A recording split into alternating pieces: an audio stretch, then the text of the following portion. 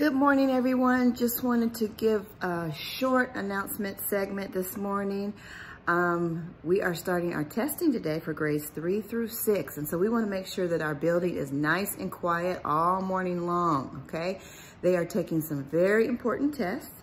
And grades 3 through 6, you need to remember how important those tests are. So I want you to remember to take your time. Take your time. You have lots of time. Take time to read over everything carefully.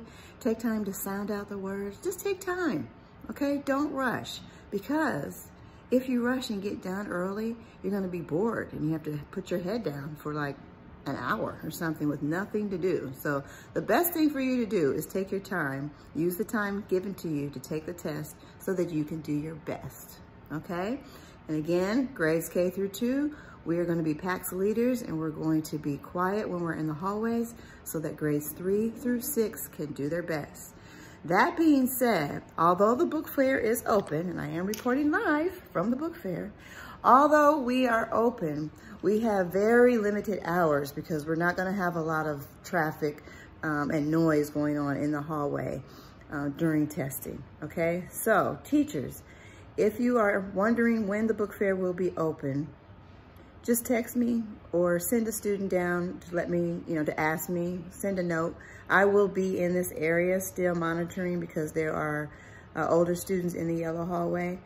The book fair will be closed this morning until 11:15 for sure, and most likely during the lunch hours.